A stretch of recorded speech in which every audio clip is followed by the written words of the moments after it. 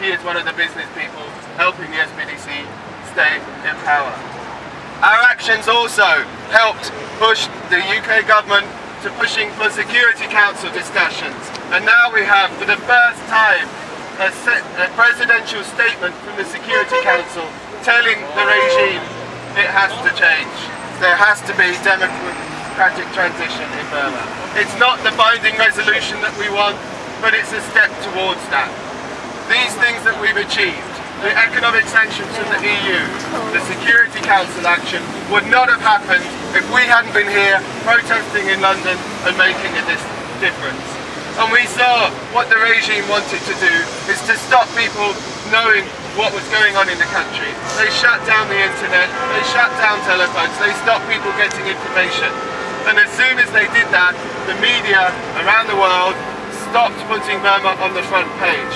But the protests that we held together here in London, the mass march with 10,000 people marching through the streets of London, put Burma back in the news, put the pressure on the politicians to take action. And the vigil that has been here has been a constant reminder to the British government and to members of Parliament that the crisis in Burma is not over and we need to keep action and keep pressure on the regime. Gambari will now be going on another trip to Burma, and this is the make and break trip. We have to all be passing the message on to governments, to MPs now, that this is it, it's crunch time. If Gambari doesn't secure a date from the regime to start genuine negotiations, then his mission has failed and it's over. And we need new economic sanctions against the regime, and we need Ban Ki-moon himself to go to Burma. And so, from next year, our key demand is Ban Ki-moon going to Burma. We need to show the regime it's not business as usual. They have had 34 UN envoys go to Burma since 1990.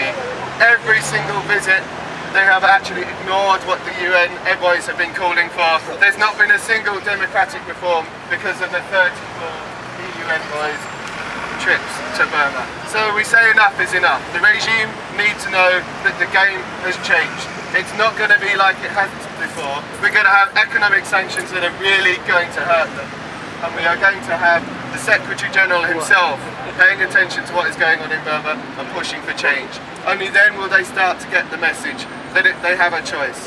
They face continuing economic and political pressure from the regime, from the international community, which will start to cause them real pain, and they have to get to the negotiating table.